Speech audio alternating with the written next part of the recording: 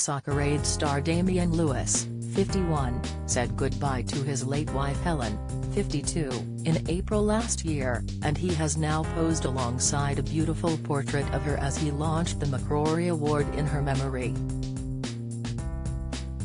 The award is designed to help cash-strapped young people with an aptitude for the arts fulfill their dreams in spite of financial woes. Damian managed to raise a slightly forlorn smile as he proudly remembered her, while dressed in a simple but effective outfit, a black button-up shirt with pale grey loose-fitting trousers.